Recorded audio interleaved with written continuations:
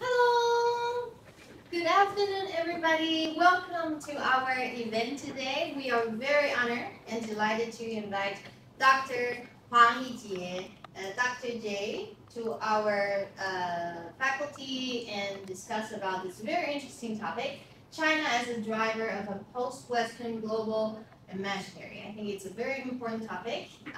And a little background introduction about Dr. Hwang. Dr. Hwang is a senior assistant professor at Leiden University in international relations, and his research focus cover a wide range of culture and identity politics in East Asia, and also theories of nationalism, etc., etc.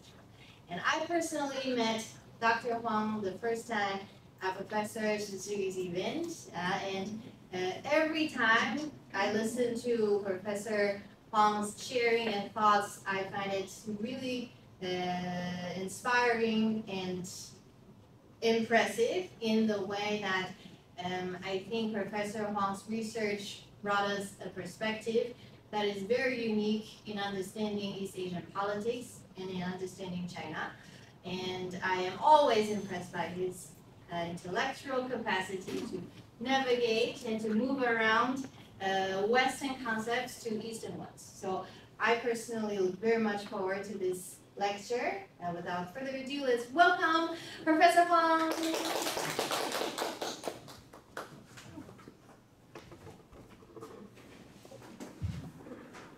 Okay, can you hear me? Okay, good. So good afternoon, everyone. So thank you, Professor Su, and for your very kind introduction, and also the invitation, and also from Professor Huang. So it's my great pleasure to be here today. So my presentation today actually is part of my ongoing 3 years research projects funded by CCK, and Wang Chongqiu is also part of this project. So the title of this project is The Birth of International Studies in China in Taiwan. So the project's basics explore how international studies as a scientific discipline emerged and developed in China and Taiwan. So the initial part of this project has been published in 2 journal articles in the Review of International Studies. So the talk today is mainly from the contents of the second. Okay. It's better. So the today's talk is mainly from the second part of the content of the second paper, and both articles are open access. So those who are interested, actually, you can download and read them by yourself for free. So what I'm going to do today is, so the first I will talk about the Eurocentrism in international studies to briefly explain why I'm undertaking this research project. Second, I will illustrate how international studies will develop as a discipline in mainland China and the PRC, and subsequently led to the foundation of international relations in the 21st century. And in the third part, I will provide some audience with my own reflection on the developments of the Chinese School of Art from a post-colonial perspective. So let's move on to the first part. So so since its establishment at the beginning of the 20th century, the IR discipline has always been characterized by being eccentric. So the books, The Making of a Global International Relation, published by Acharya and Bhabha 2 years ago, in the books, they basically describe the development of the discipline. So as they point out in the books, although it is generally believed that 1919 was the birth year of the IR discipline, before 1919, many ideas and practices of international politics had actually appeared and existed all over the world, including the non-Western world. However, the development of the IR theory after 1990 is still based on the Eurocentric and European practice of international relations. That is the Westphalian system, as well as Western philosophical thought and political theory. As a result, the contemporary mainstream IR theory is not much more than an abstraction of the Western history, interwoven with the Western political theory. And after the Second World War, this West-centric feature was once again strengthened. At the same time, the center of the discipline has been transferred from Europe to the United States, become the US or American-centric phenomenon. There is no doubt that the United States has always had the most influential research institution, so including university, research institution, and also a foundation. And also they issue more IR journals than any other country. In addition, Americanization of international studies often occurs in other developed countries outside the West, such as Japan, or newly industrialized countries and regions such as Taiwan and other developing countries. So as Steve Smith, the English British IR scholar, he pointed out, he said American domination in the discipline is not merely based on the quantitative indicator, such as number of the people, publication, and so on and so forth, but more importantly, it's about paradigm dominance.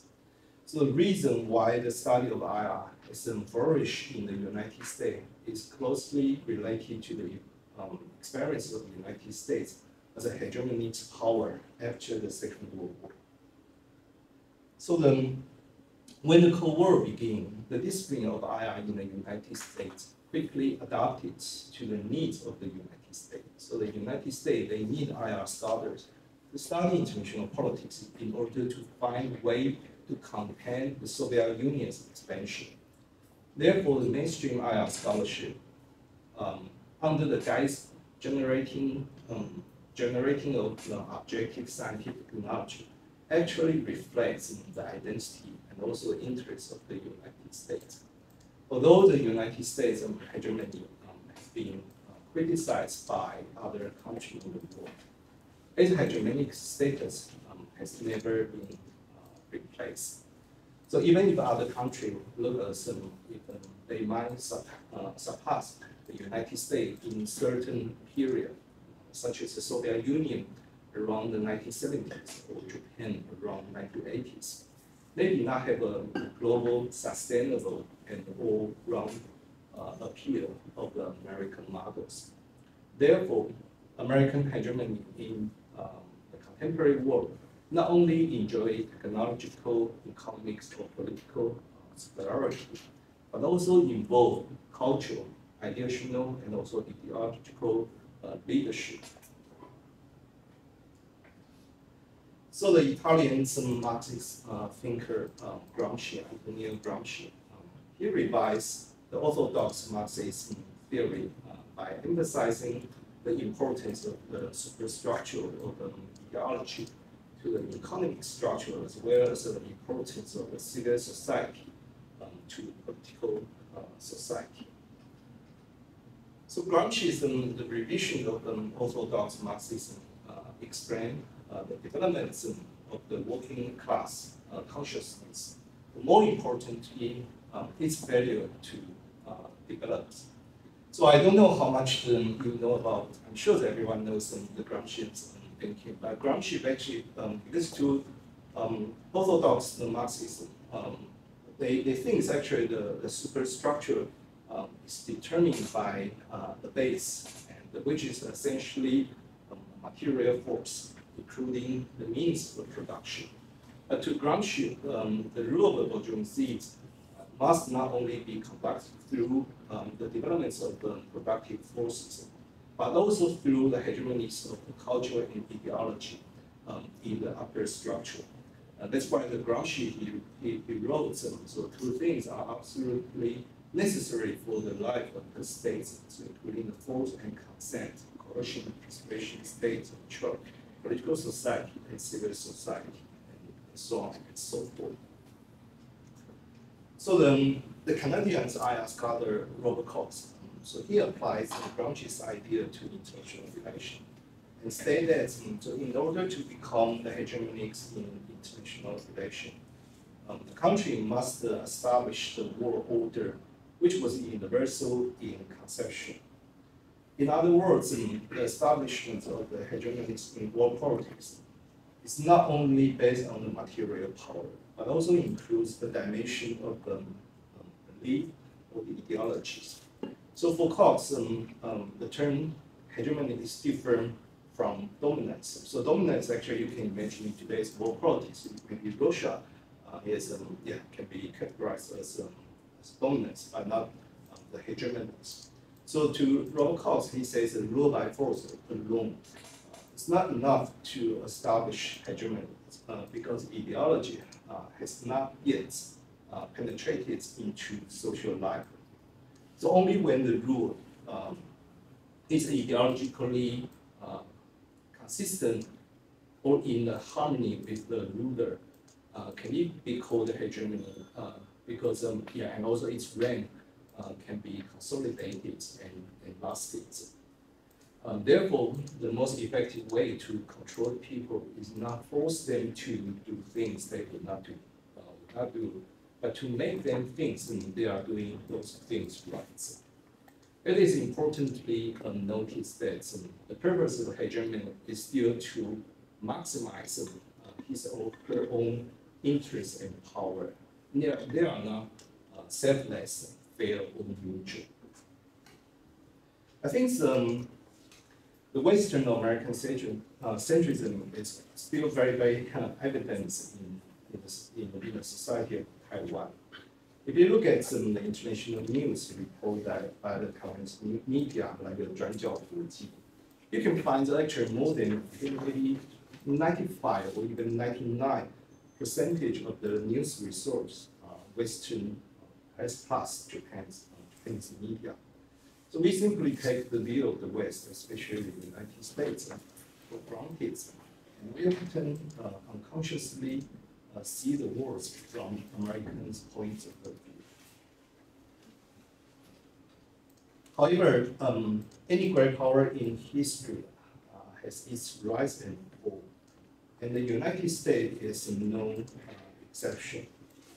So the legal world order dominates by the West, especially after the outbreaks of the financial crisis in 2008 and later on, the Brexit, and also as well as the rise of populism in Western countries. They have all challenged the current liberal order led by the United States. And also the stability of American society itself has been declining in recent years, especially under Donald Trump's administration. So some scholars have pointed out that the international norms, institution, and various systems constructed by the West are collapsing, disintegrating. So the world is entering the post-Western era. So at the present, I think the academic circles, we haven't really yet reached the consensus on the connotation of this the post-Western era or the post-Western international order. So whether the non-Western worlds will dominate in the future, or whether the West and non-West will jointly build a future order has become the matter of debate in academic circles. Regardless the answer, I think with the decline of the West and also the wider dissemination of the non-Western cultural philosophical concepts in the past 1 or 2 decades, I think the views and experience of the non-Western subjects have increasingly been recognized as an indispensable part of the discipline. So various research agenda appear, and also, they have been put forward around these themes. So among the Among the most representative and influential one are two initiatives. So the first one is the non-Western and global IR. The second one is the post-Western IR. So other advocates of the non-Western IR theories, such as Acharya and Barry Buzan, so they discussed the limitation of the discipline of IR and also its theory as early as the 1990s. But with the rise of the non-Western worlds, such as China and India in the real world, it becomes more organized agenda. So in 2005, they put forward the widespread known non-Western IR theory, this project. And Acharya, he later became the president of the International Studies Association. So in his 2014 inauguration speech, he formally proposed the concept of global IR. So another initiative was the world beyond the West research series initiated by Ann Hickner and others. So they also hope to reflect the different local concerns and traditional geographical and cultural epistemology from the perspective of the territory in order to restore and also seek an alternative way to reimagine international politics. So regardless of the agenda, I think this scholar, they will try to expect to develop diverse IR theory and concepts based on the non-Western historical experience, thoughts, and viewpoints.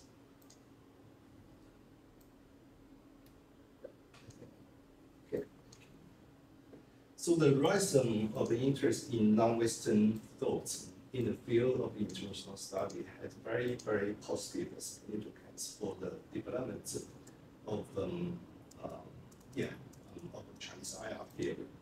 So in China, many Chinese scholars believe that a Chinese school of IR should be established. So in recent decades, various attempts have been made to establish Chinese theory of international relations. So for those advocates, the Chinese IR not only needs to develop its own epistemological system to understand international relations from a Chinese perspective. It also involved the question of what kind of a world order China wants. However, it should be pointed out that the appearance of the Chinese consciousness in Chinese international studies actually predates the current appeal of the Chinese school. So these slides, I think when the these slides show, I think when the PRC, the People's Republic of China, established they have already, the Beijing's already attached great importance to the international studies. So immediately after the founding of the PRC in 1949, the various research and also teaching institutes of international studies were established to train its foreign policy affairs officials. So at the beginning of the beginning of the establishment of the Renmin University of China in 1950s, so the Department of the Diplomacy was also established. So they offer nearly 30 courses in international relations, international law, and so on and so forth. So for those major architects of international studies in the PRC, so they think the Chinese diplomatic world needs the support of the entire discipline, and also the other related field.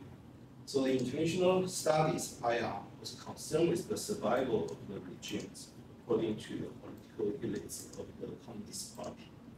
Therefore, as a discipline, the study of international relations must have a Chinese perspective from the very, very beginning. And also in the late 1950s and early 1960s, there was a dispute between the CCP and also the Communist Party of the Soviet Union over the ideological dominance So on the one hand, the Chinese government, Beijing, believe that they need to strengthen their own Marxism or Leninism research to seek the right to speak in the socialist camp. On the other hand, they also wanted to establish their own research agenda, research position, viewpoints, and also the methods on international issues under the guidance of Marxism to resist the Western discourse. Therefore, at the end of the 1963, under the initiative of Chinese Prime Minister Zhou Enlai, the Chinese government, they choose the Beijing, Renmin, and also Fudan University to establish the Department of International Politics. So the 10 years, the Cultural Revolution caused a serious damage to China's academic developments. So facing the Chinese, China's academic stagnation, Deng Xiaoping, so he declared that after he took office in 1978, they think it is necessary for China to quickly make up a lesson in Chinese in the field of political science and international relations. So subsequently, since 1979, the Chinese government has been engaged in efforts to institutionalize the discipline of international relations. So during this period, the following phenomenon can be observed. So the first is the promotion of the international studies program. So in addition to restoration of Beijing, Renmin, and Fudan, these three universities I mentioned earlier. So other major universities, they also began to offer IR courses. And so a large number of the students were engaged in international studies, which also formed a group of professional Chinese IR scholars and also research community. And secondly, a large number of the research results of the Western international studies, such as especially the mainstream American academic works, has been translated or introduced to China, so including all the major theories in the United States and beyond. So this has enabled China's international studies to absorb the large amount of the Western philosophy, Western IR theory, and also their viewpoints, and also their research methodology, with the goal of strengthening their own theoretical foundation. And at the same time, though, the Chinese IR scholars have also begun to examine the Western theories through the Chinese cases and try to incorporate more Chinese perspective and ideas. So Chinese scholars are also aware of the problem of the Western American centricity. So they have a reservation about introducing all the Western theory to China. So they believe if they blindly chase Western knowledge, they will always be the follower. Therefore, they inevitably raise the questions such as so how to establish Chinese own perspective, its own style, and also its own language. In addition, the increasing sense of autonomy in China's academic circle of international study, and also the call for create their own theory, are also related to the introduction of the English school into China, and also the permanence of the post-structuralism or post-positivism theory in the West. So on the one hand, in the 1990s, the Chinese scholars are exposed to the works and whole idea of the English school more than they had been before, and gain lots of inspiration. So the writing of Hedley Wu, Martin White, and Barry Zhang and others, they have all attracted attention successfully in China. So since there can be an English school, so they wonder why can not, there should be a Chinese school as well. On the other hand, during this period, Chinese scholars also observe the research result of post-positivism, so including constructivism, post-structuralism, critical theory, and feminism, and so on and so forth. So some Chinese scholars actually they questions the ontology and epistemology of the mainstream IR studies. So they advocate incorporating the resources of Chinese traditional culture, historical experiences into the theoretical discussion of international studies in China. So after 2000, more and more scholars in China they proposed to establish the Chinese school of international relation, IR theory. So among them, the most representative advocate is Yih-Jye Hwang of Chinese Foreign Affairs University. So what is the Chinese school of IR theory? So Yih-Jye Hwang, he believed the two characteristics are needed for the Chinese school. So the first, it must originate in the cultural and historical context of China. Second, it can gain the universal significance in its development. So from this perspective, the Chinese school has an attempt to theorize today's international relations based on the traditional Chinese political thought, historical experiences, and also diplomatic practice. So by judging from the efforts of Chinese school in recent years, I think most of their efforts have focused on the uses of Chinese history, the culture, and also traditional philosophical ideas. And among them, the three theoretical approach that have caused the most discussion are first the Yih-Jye Hwang, his moral realism, Zhao Tingyang's Tianxia system, and Yih-Jye Hwang, is a theory of relationality. So I'm not going to go into the details of the argumentation of these three scholars, but I will just very, very briefly introduce their main points.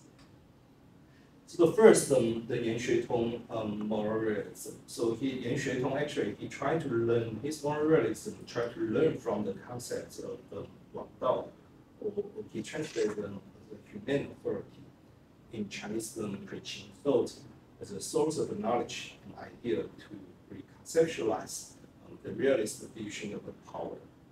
So according to Yan, the humane authority of Wang Dao is not something that one can strive for, rather it is acquired by setting the example of the virtue and morality, and winning the hearts of the people by doing so.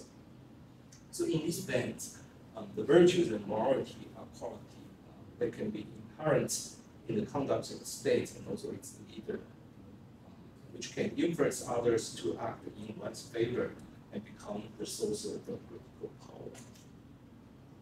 So the second one, the Zhao Tingyang, his Tianxia system. So it is a theory based drawn on the idealized version of the Tianxia system of the Zhou dynasty as a paradigmatics model.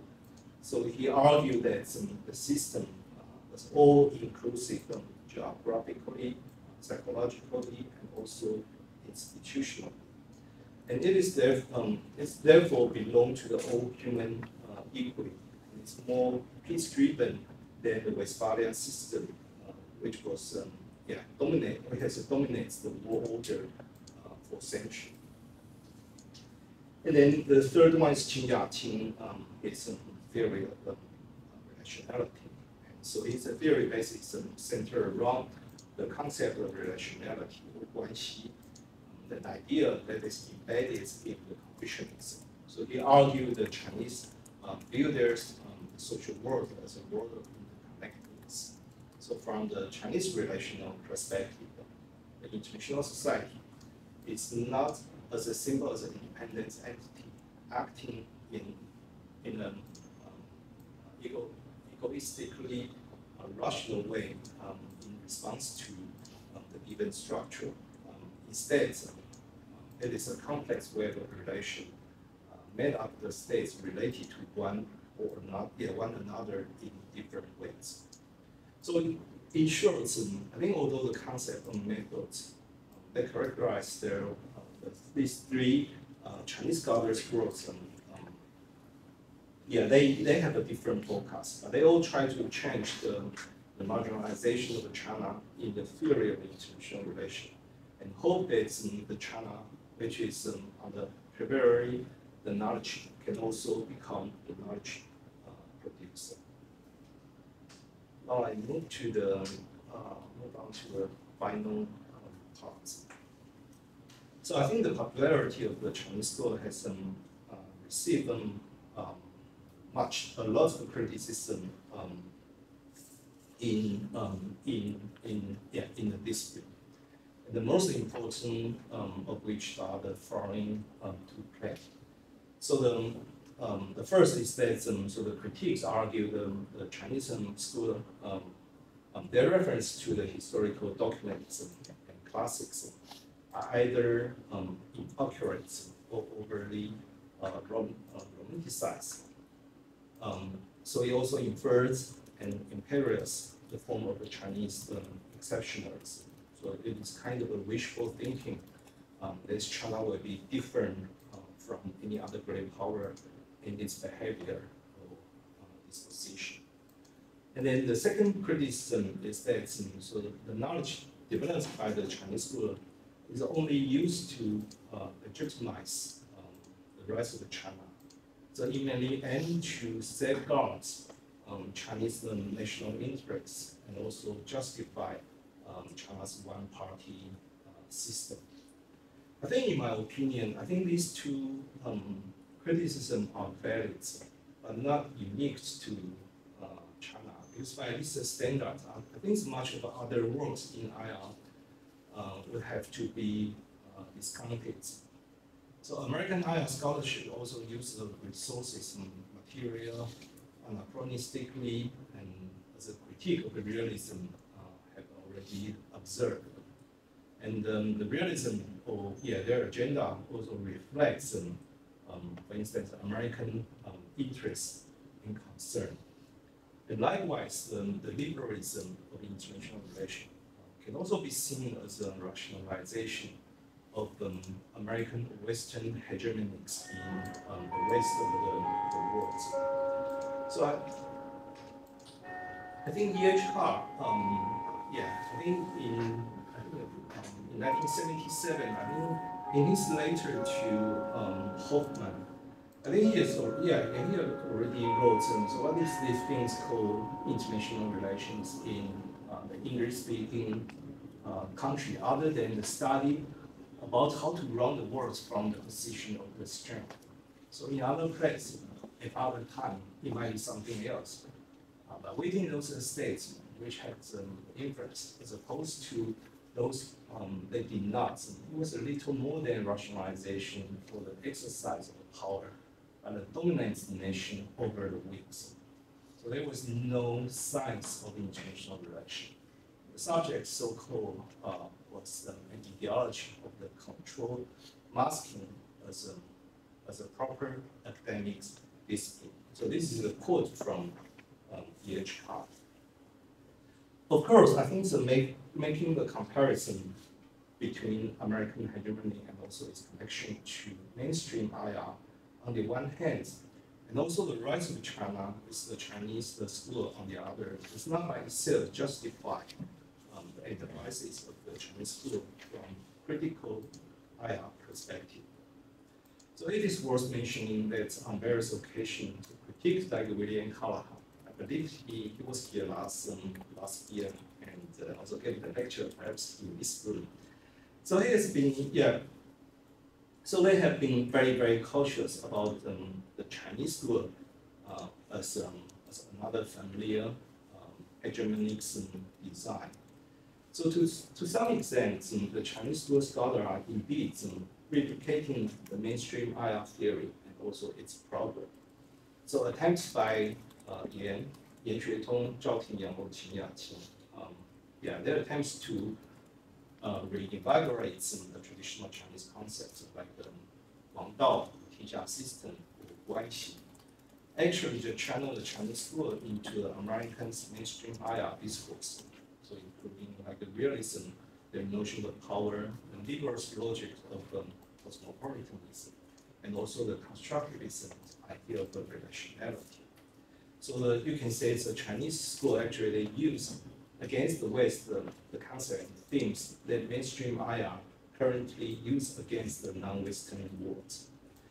So at first thought, I think their concern seems to represent a reasonable response to the Chinese school from a critical perspective.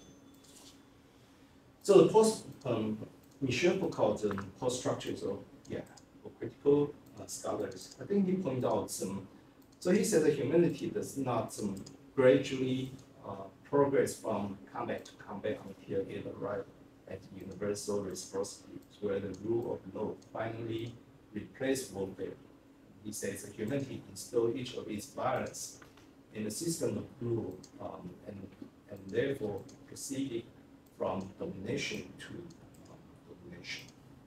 I think what Foucault is trying to say here is that so when some people think of a successful resistance, that is the dissolution of an old subjectivity. We merely or simply produce a new subjectivity, so which become another form of domination. So there exists a circular relation between domination and resistance. So from this perspective, the development of the Chinese school, accompanied with the rise of China, would potentially become another form of hegemony. Nevertheless, what I want to ask in my paper is, I have three questions with regard to those criticism. So the first one is, I think if the enterprises of the Chinese school as a resistance against the Western hegemonies turn out to be another form of domination, then that means this resistance is ultimately pointless. And also, it's possible to imitating the Western discourse. It is possible. Whether it is possible that imitating Western discourse can still constitute a kind of a critical resistance. Or to put the question differently, so how, and also to what extent, can the rise of China together with its knowledge taken from the Chinese school constitute an effective form of critical resistance against what we have normally taken for granted in IR. So to answer these both questions, I think it is worth looking into the homie Bhabha, his notion of mimicry. So for Bhabha, mimicry is a powerful tool to resist colonial authority. So when colonizers or hegemonic culture and the colonized inferior culture, they come into contact, the colonizers they will try to put their cultural ideology above the colonized. And so the colonizers, they believe they are more superior than the indigenous population. And the later should be assimilated by the advanced people. They should learn the colonizers' own values, culture, and morals. So the attitudes of the colonizer is contradictory and ambivalent, however.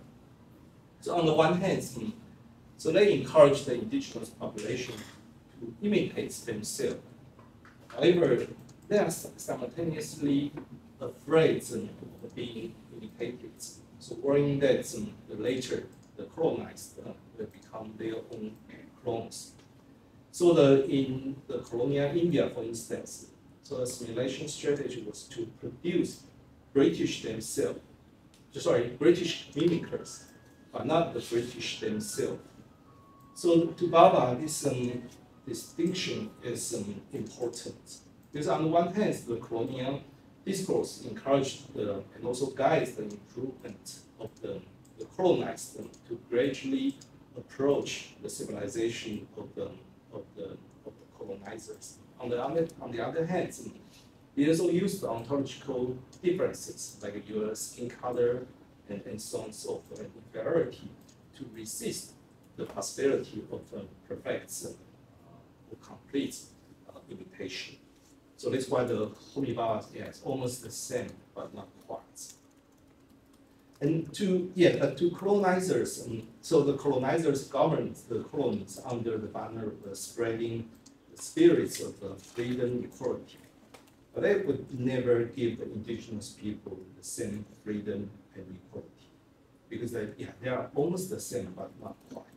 So the colonized, they knew this, and therefore they have to find a way to protect themselves from being further alienated and dominated by the Western hegemonic culture. So as a result, according to Homi Bhabha, so they employ mimicry strategy as a form of resistance. So post-colonial mimicry occurs when the less powerful colonial or post-colonial subjects displace the powerful colonizer states by mimicking their action, but never exactly becoming them. So I think the Chinese IR scholar actually, they also believe that although the China seems to have acquired its own sovereignty, the Western, the occupied Germany, still oppose them in another form. So Western hegemony instill their ideologies in non-Western worlds, which give the non-Western worlds the desire to imitate the Western indefinitely. So these ideologies still involve various fields such as knowledge, language, and education. Therefore, the Chinese scholar thinks if they do not take action to resist the Western cultural hegemony, so the results, this will result in complete inferiority.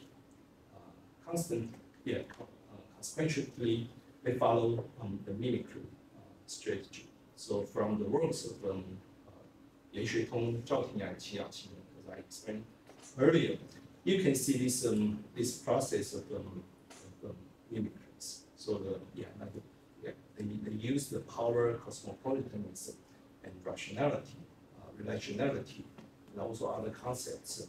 They are almost identical to those of the mainstream IR theory. However, I argue the connotation of these concepts are not exactly the same as the original Western meaning. So their mimicry is not a simple duplication of the Western discourse, but use the opportunity to imitate the mainstream IR theory, pretending to enter the mainstream Western discourse. So the Chinese IR scholar, they imitate the Western theory, but at the same time, they will also transform the Western theory to bring them more in line with Chinese tradition. As a result, the Chinese scholar, they still can make the novel and innovative contribution to the literature of IR through the mimicry, hybridization, and also modification of the initial notion. Since it is an imitation, so it cannot be real, almost the same, but not quite. So as a result, the mimicry is a concealed and also a destructive form of the resistance in the anti-colonial strategies. However, there seems to be an issue at the heart of the enterprises of the Chinese school from the Homi Bhabha's colonial resistance perspective. So to Bhabha, actually, so he says hierarchical claims to inherit originality or purity of the culture are untenable. So even before we report to empirical historical instance that demonstrates their hybridity. So I think the Homi Bhabha himself, he's strongly against the cultural essentialism. And I think undeniably, I think the Chinese school has manifested several degrees of essentialism in its account of Chinese history and tradition. So the Chinese school actually, they did some juxtapose the China and the West, centralizing and also dictating the existence of the Chinese culture, which in a sense is hybrid or fluid. So the essentialism actually is something of the taboo in the critical lines of our scholarship. However, to me, I think there's some problem with some Bhabha thinking, because I think when the critical theory's critique of essentialism goes too far, it can also threaten the very foundation on which the resistance rests. So in order to meaningfully challenge the hegemonies, I think we still need a set of agencies or the subjects. So the problem with Bhabha thought is that he ignored the power relation between the colonizers and the colonized. So no matter how much the identity of the colonizers and the colonized are disturbed, it is difficult to fundamentally change the true colonial relation, the power relation between the ruler and ruled, and between the hegemonies and inferior culture. Moreover, Bhabha also his theory also implicitly presupposed that the colonial power relation will eventually be broken regardless whether the colonized activity exists or not. I think this is a problem because the colonizers can simply ignore the inherent contradictions of the colonial discourse and just continue to carry out the colonial rules on Catholics and also steadily maintain their self-identity. As a result, the Bhabha's style of resistance of the colonized was not enough to overthrow the overstructure of the power relation. So the subversion of the colonial power structure certainly require hybrid strategies, but they also require the oppositional resistance strategy and also rebellious action. So the theoretical difficulties, derived from this point of view is that it's the extent to which the degree of essentialism is desirable. So to avoid the Bhabha's this trap, so I suggest actually we need to turn our gaze to Spivak's his notion of strategic essentialism. So to Spivak, essentialism is the object to be deconstructed. However, deconstruction also depends on essentialism. She states, she says, I think it is absolutely on target to take a stance against the discourse of essentialism, but strategically we cannot. So on the issue of the feminism, so the Spivak, he opposed the so-called feminine nature. The women maybe they have a different class, different social class, and so on and so forth. So he thinks it is impossible, practically impossible to define woman. So then, the implication of defining woman is the creation of a strict, the binary position, the dualistic view of gender. And as a deconstructivist, she is against positing such dualistic notion.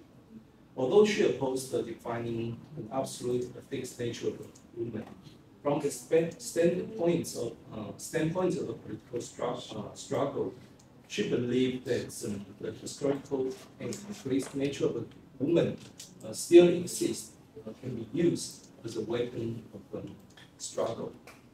So in light of Spivak's thoughts, I think it is inevitable to adhere to essentialism to a certain degree when engaging in the post-Western higher theory, although we must be vigilant.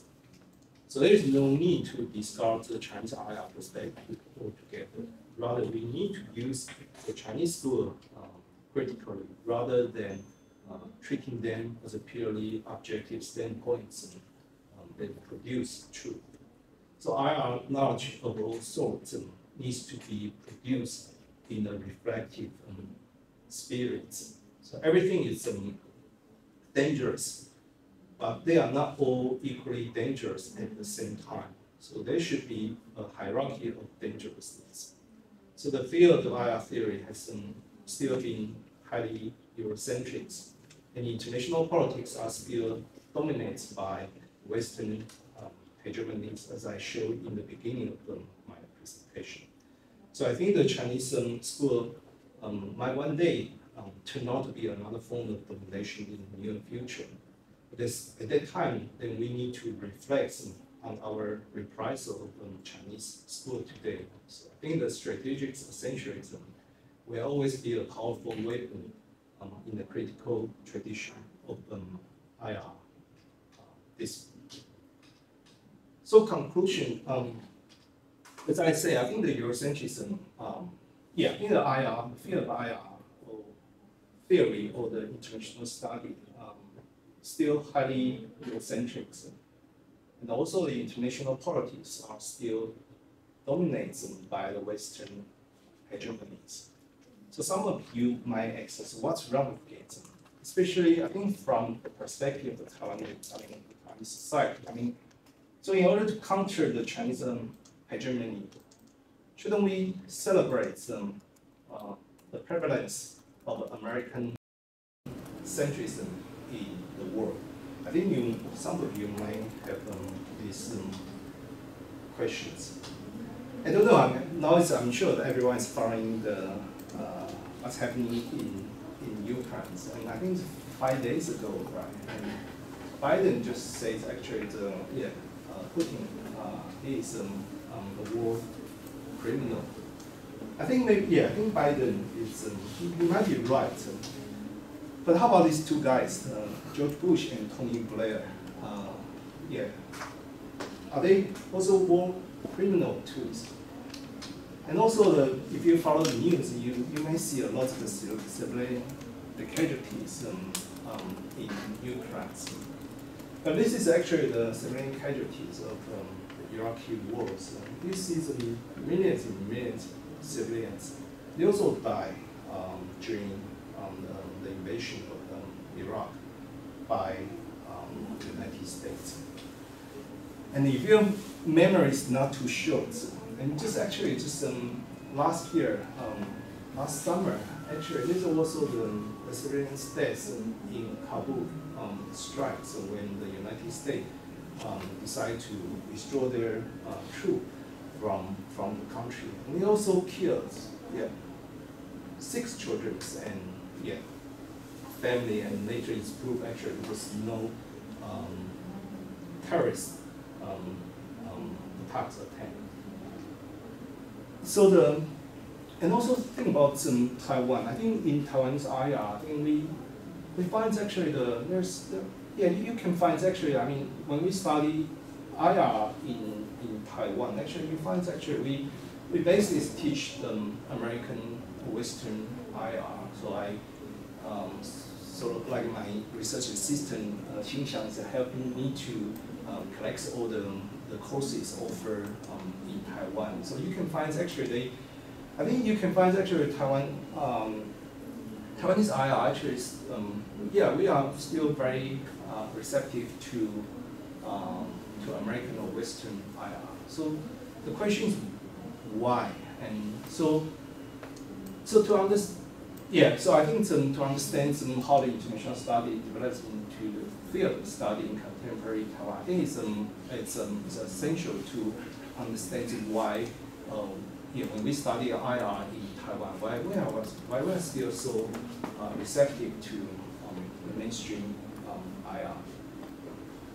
So this is actually another part of my project, which I'm still working on this. So I think to Taiwanese or the IR scholars in Taiwan, I think you might they think actually in order to gain the support from the West, actually we need to speak the Western language, and also by retaining the problem of Taiwan is facing at various times. So So actually, this is a multiple choice, right? So we choose to, because we need to fight against the Chinese hegemony. So the Western IR or the mainstream IR become become the friends, and so.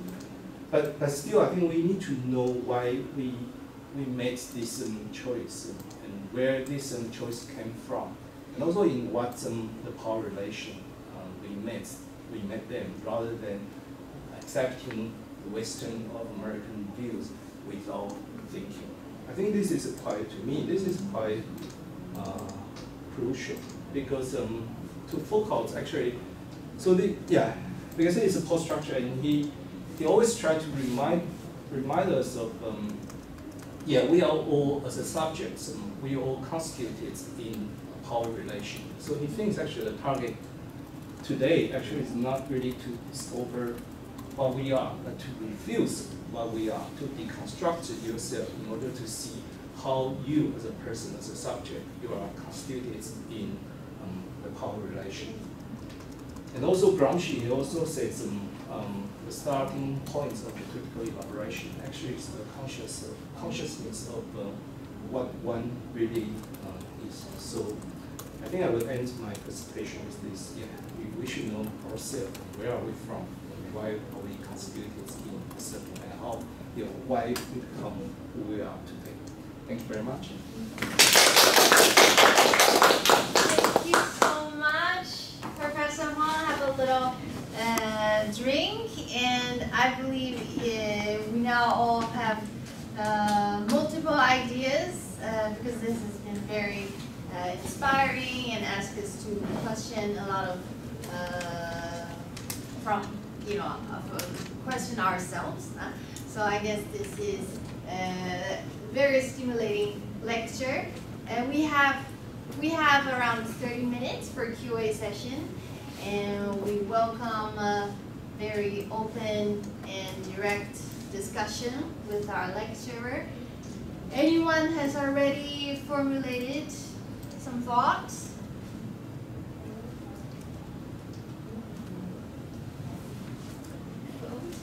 Ask the first question. I'm going to ask the first one.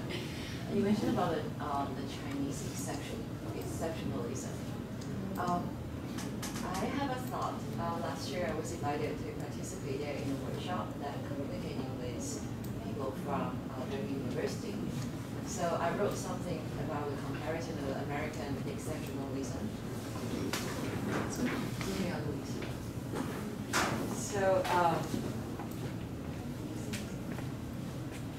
So in my short comments, the comparison of the American exceptionalism, I don't think this is working.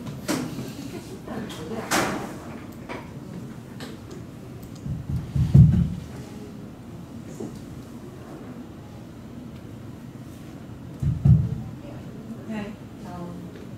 I think there's a very obvious differences, but maybe not in the so-called the knowledge production, but more it's about to be a nation that the behavior is actually quite different. I haven't really had a clue how to connect this with your argument, but I just want to share my thought. I think the Chinese exceptionalism is more like the essential differences in the civilization. So the Chinese scholars, we feel that they have different origins of history and also different origins of civilization. So all the rules or the regulation of discipline in IR just don't fit. I mean, they don't feel they can fit, and that's the reason why it becomes quite problematic when people, no matter it's a Chinese scholar or non-Chinese, but when we are trying to find explanation to explain a lot of behaviors or policies after the so-called China Rising, it becomes quite problematic. But American exceptionalism is like they build the regulation, they build the hierarchy, but they are on the top, they are outside of the hierarchy. So they can continue to stay on the dominance. They don't need to consider whether the regulation fit everybody, including themselves or not, especially themselves, because It just, they don't feel they need to be regulated, even the regulation is created by them. So that's the reason why when you, so I think that's also explained when we see what is happening right now in the real world affairs, all the criticism or all the condemnation that the US leaders accuse Russia, it just, for them, it doesn't matter whether I did this before or not. It's just because I'm the top of the hierarchy, I'm the top, and I'm totally exceptional out of these regulations. So I have the legitimacy to do the criticism. I think if one day, if the Chinese go IR, if they really survive, and then they can really become one of the important theoretical factions in IR, I kind of wonder would that become the same, like what we are facing American IR. I mean, the dominant or the hegemonic position right now. Because I think fundamentally they have very different thought in terms of the so-called, whether they are exceptional from the discipline or not. Yeah, thank you, Chen Chung. I think I do believe, yeah, I don't know actually, but I think it's very likely actually the Chinese, or China actually, they might act just like the United States. They're acting now, but we have to see. But my point is, yeah, I agree with you. I think I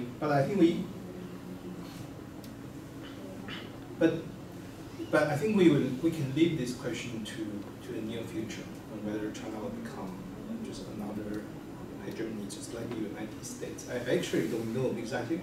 Just like you said, the exceptioners, I mean the Chinese exceptioners and the American exceptioners, actually they're quite different in their logics and nature.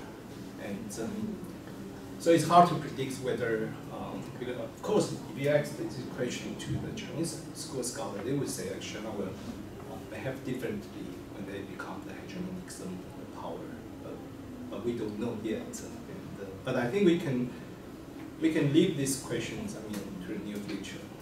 But for now, I think it's, to me, maybe the most crucial, most urgent issue in the study of IR is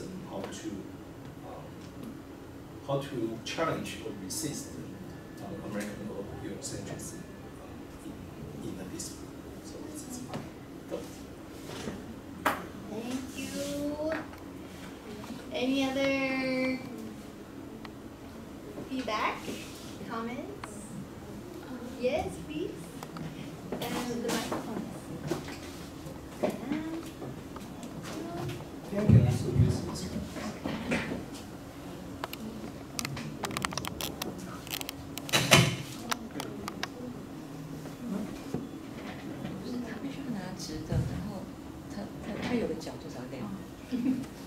Hello.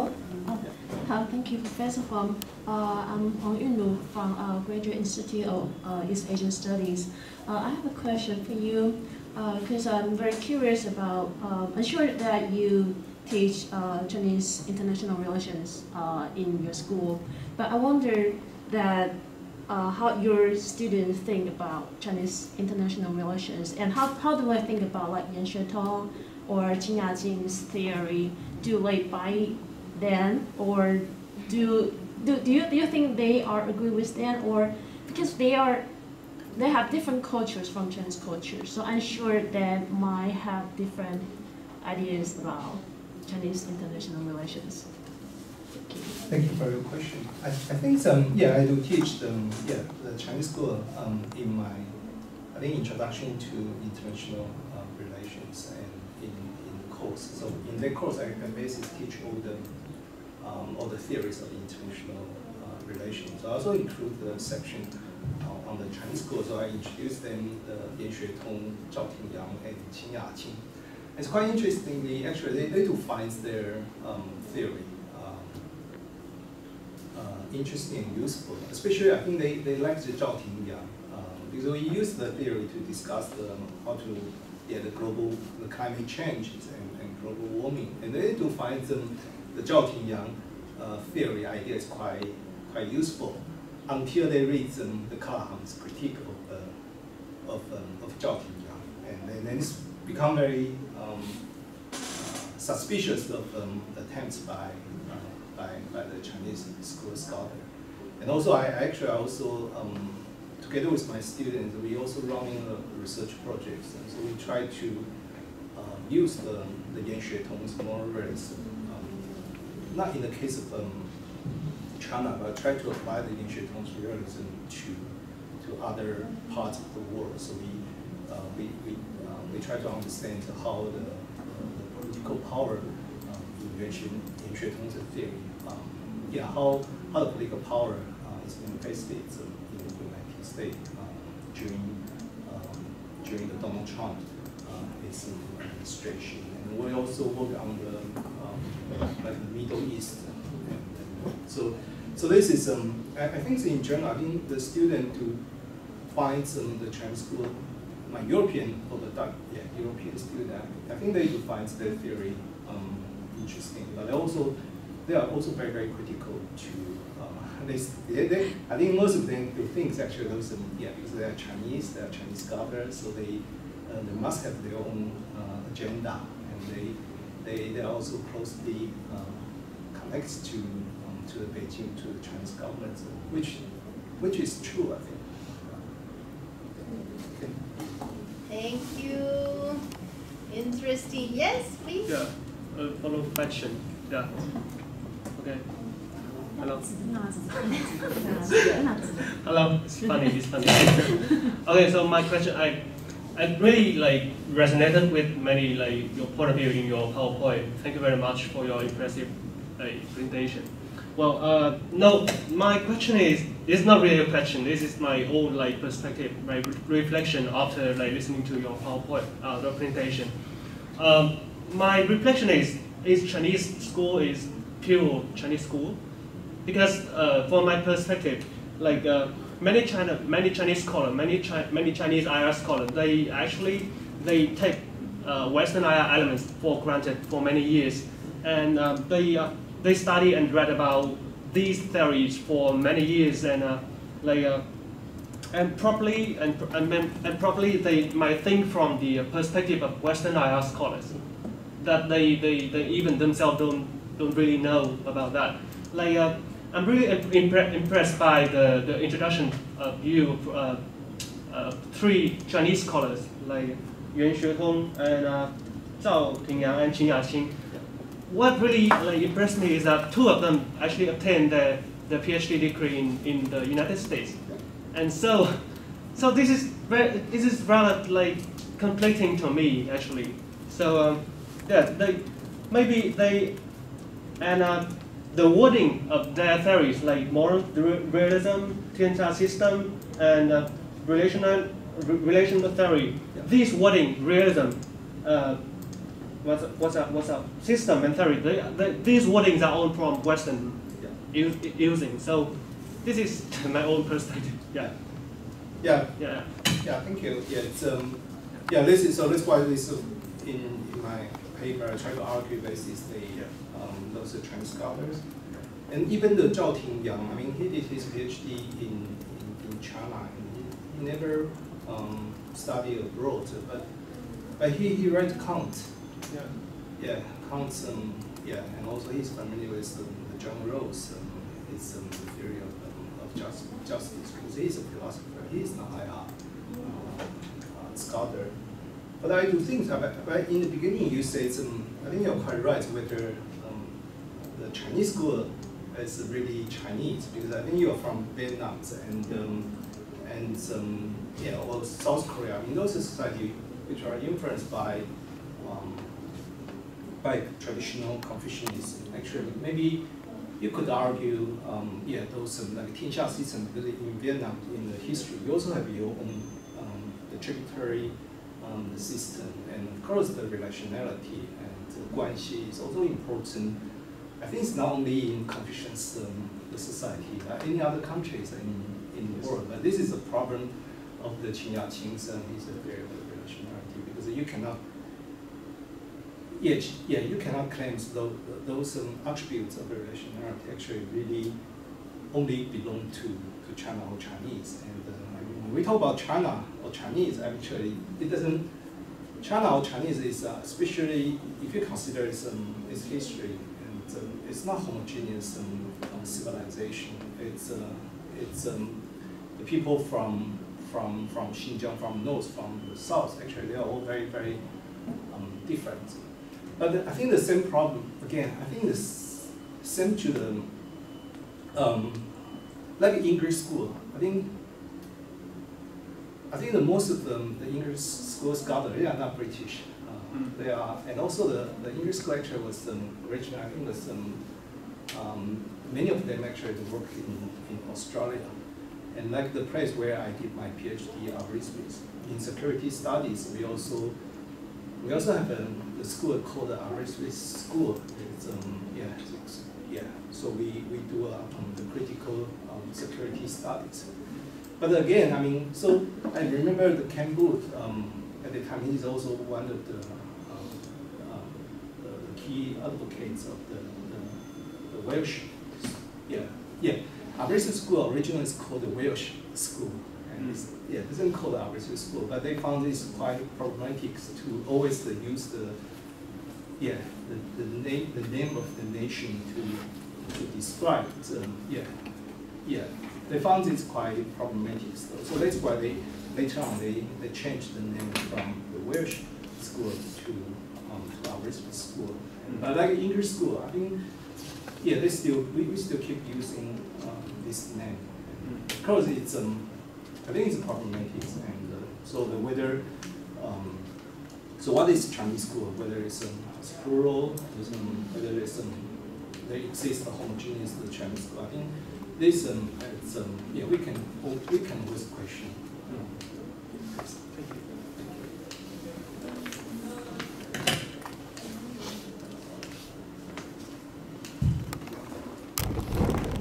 Thank you, Professor Hwang.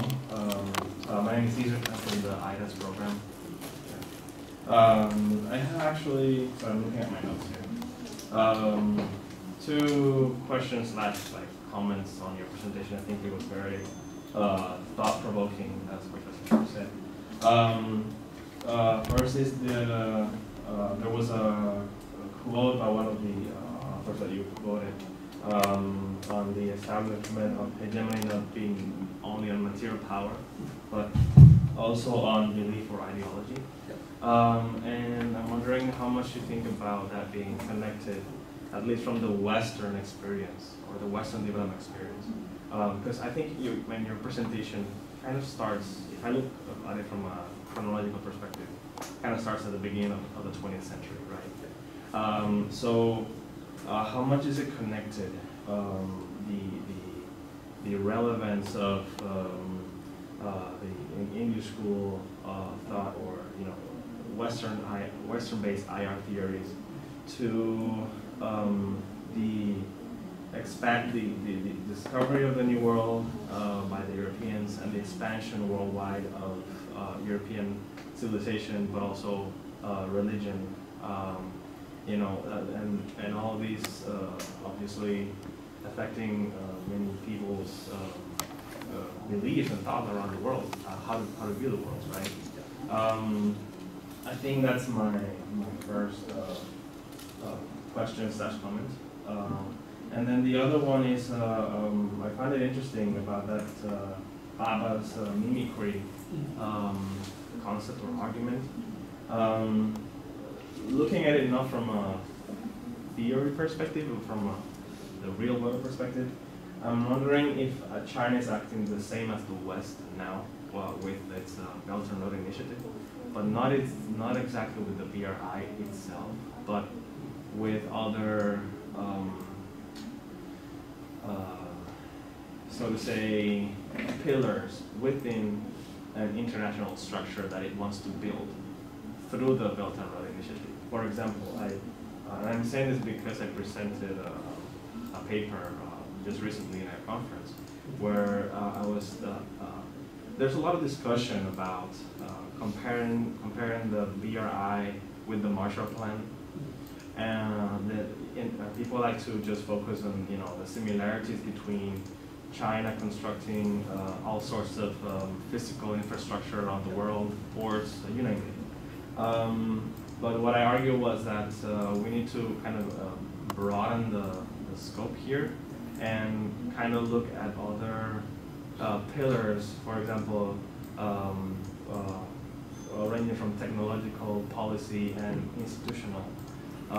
So like institutions such as the World Bank and the IMF, and China's push to recently, just 7 years ago or so, to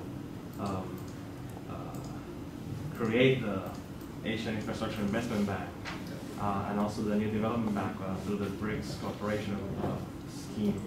But also, at least in the Western experience, there was this technological advantage. I think you briefly mentioned that in your presentation. And obviously, China is not finding itself in the same position as the West in the Marshall time period. But there have been talks more by prominent people like Klaus Schwab on the World Economic Forum, where he discusses this fourth industrial revolution kind of starting or happening right before our eyes. But then he argues that this coming decade, from the 2020s to the 2030s, is a critical decade because of perceived or predicted advances in like biotechnology, nanotechnology, and all sorts of technologies. So in that sense, do you view China as building kind of the same structure and hoping that it will be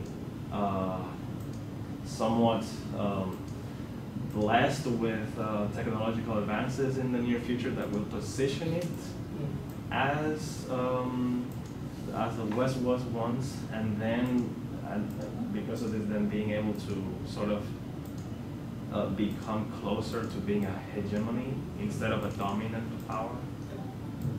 Right, because we talk about China, China's rise, being dominant now, but to me, it's not yet there in terms of technological dominance, and also cultural and ideological. Right, the West.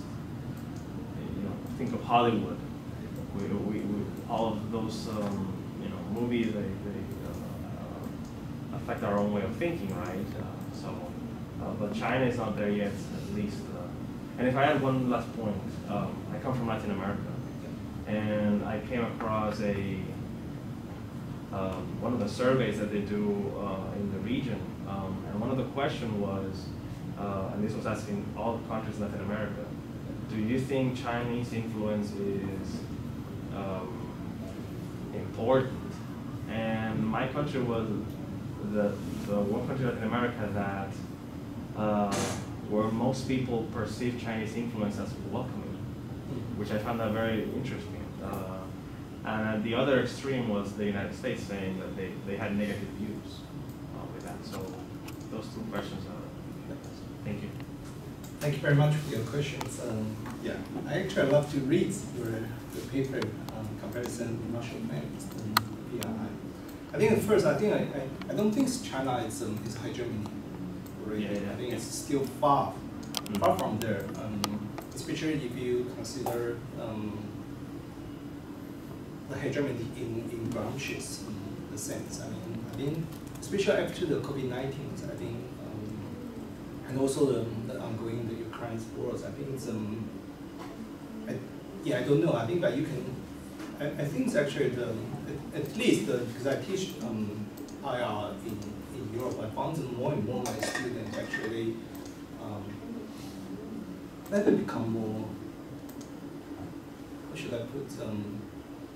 More skeptical. Yeah, they become more skeptical to the rise of China. So. If you think it's actually so I think the China's can be described as raw costs actually make a distinction between hegemonies and the primacies. I think it's I think China can be regarded as like an economics power, the power as opposed to the United States. But I think in terms of the culture, ideologies and ideas, I think China is still far behind the United States. But on the other hand, I think the Chinese model of development I think yes, it does have some. It does have some selling points. I mean, to other developing the country. So this is So people call it the China model. So it's it's the combination of maybe authoritarianism but adopts the markets economies and so on and so forth. And so this might be the alternative model to some other developing country. And so in that regard, I think in terms of like soft power or the ideology, the competition is the way. I think China is still far behind, but I think they, compared to the Soviet Union during the Cold War, I think China is in terms, I think China has a more, it's more powerful than the Soviet Union during the Cold War, and also the BRI-UX, whether BRI and whether China actually imitates like Marshall Plans right after the Second World War. It just reminds me of I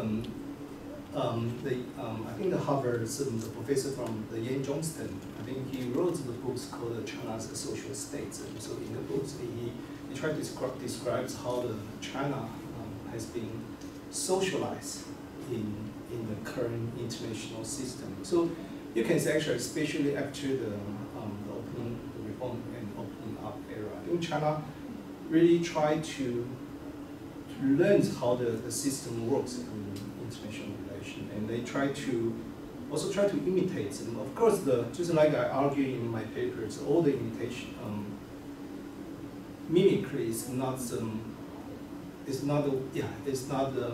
100% the duplication of the original. So of course they make some motivation, and this is where like BRI, some scholar actually they do use the Qin his theory of relationality to find to study the Chinese the BRI and see how it is different from for instance the Marshall Plans. And so I forgot your first question. It was so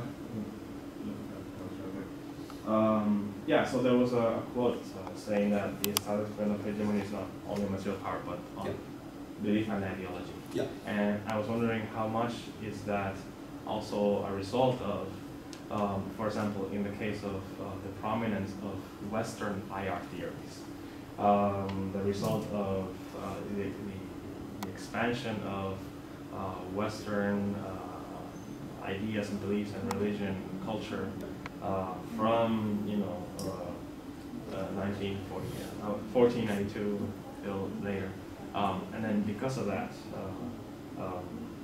most scholars in the world receiving Western education. Of course, the Western hegemonies, in Gramsci's sense, actually, it's a result of the European imperialism, colonialism, and all, which is still existing in today's world. Of course, this is the result of that's why it's so hard to resist the Western. This has a very long history, 2 or 300 years. But you are right. This is the result of this colonialism and imperialism in the past 2 or 3 centuries. Thank you. Thank you very much. Maybe one other remark? Anybody? No. All right. Well, I have a small reflection. I don't have a very well formulated thought, but I want to thank Professor Hwang for giving us this thought-provoking lecture, because I really appreciate that you brought up this post-Western research agenda for all of us. I think it's very important for us to, question our imagination and our research framework. But I always find one thing particularly difficult for myself. That is, we all went to Western countries to study art because the whole discipline is a Western discipline, right? So we all went there, and we all gather all these, analytical framework and approaches, and it was so easy. Like everything was written. Like every theory, every approach, every ontological, epistemological elements was well written in forms, in norms, in regulations, with concepts, with terms. So as a foreigner, as an outsider of a Western discipline, it was just very easy to catch up with their thoughts, with their ideas and philosophy. And I think in the whole liberal order, there was space for criticism. Like they are built up by the idea of openness, of liberalization. So there was space for discussion, for criticism, for critical thinking. It's part of the whole agenda, right? So we could have all these critical ideas within the liberal agenda. It was okay. And then it was until I began to do research on Europe-China relations, I began to approach the Chinese schools of fine arts and this post-Western global order that is driven by the Chinese School of Fine Art. And in this school, I also find interesting elements and useful tools and approaches, etc., etc. But somehow, first of all, I think it's more difficult to use it as a theory to apply to different empirical cases because it's not written very specifically as the Western approaches. It's more difficult for foreigners and outsiders. Even I myself consider as a someone grown up in a Confucius civilization, but the concepts, the terms, it's not very clearly well written. So it's more difficult. And secondly, I think there is no space for criticism in this approach. Like I'm not, but of course I'm not yet a specialist in Chinese schools of art. But the one experience I had in an academic discussion with Chinese scholars, it was a conference in Shanghai. It was focused on EU-related topics, but it was in China with Chinese academic circle, and I found very much limited in the space of discussion. Like there is a unspoken boundary. Everyone was very cautious, and there are certain things that you just cannot touch upon. And I think that limits this post-Western discussion because there is no room for debates. Not like a fully fledged room for debates. And I think for any intellectual discussion, you need to have that. And I think that is a big limitation from the Chinese school. That's my preliminary thoughts of all that. And any other final guess? I have I just remember I made a note here. You have a slide. Again, another quote from somebody else. They mentioned about position of strength. Can you go back to that slide? Sorry, position of strength. It was one of the long quotes with one of the pictures. Oh, the Yih-Jye Hwang. Yeah, I think so. Yeah. Was it? Yeah, that one. Was it? The 26? 26. Okay. Maybe. Yeah, it's white. Oh yes, okay. And this quote kind of reminded me of something that happened last year. One of the, I think it was the first meeting between the Leiden administration and the Chinese government in Alaska. So it says here in the quote,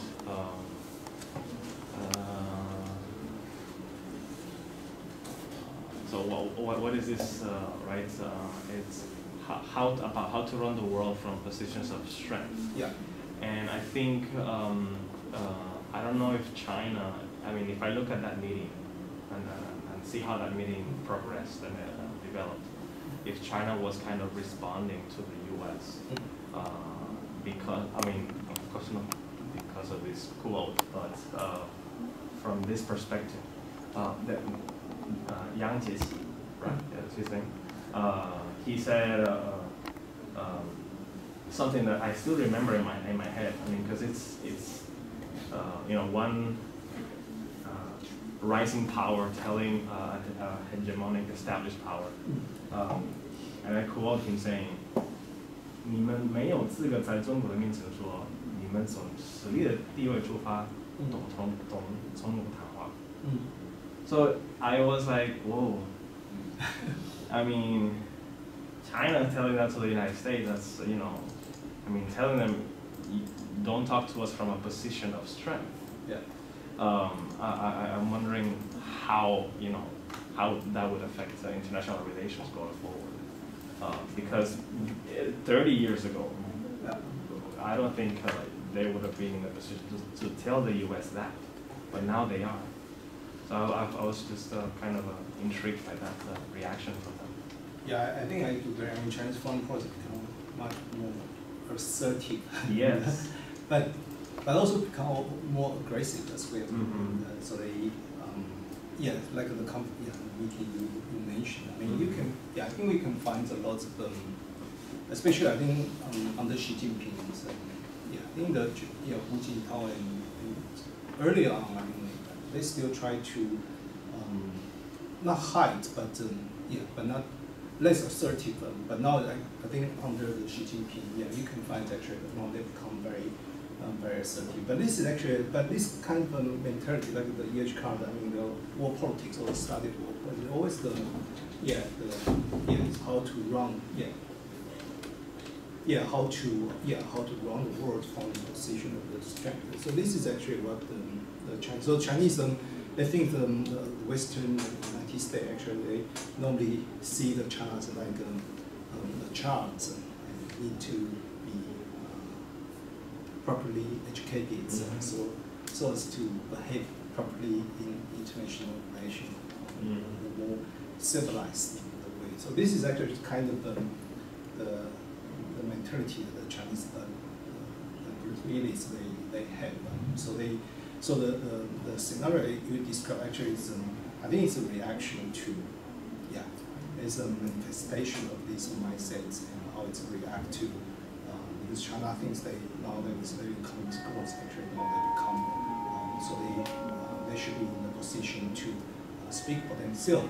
They always being instructed by the Western power how to behave in international relations. Right, thank you very much.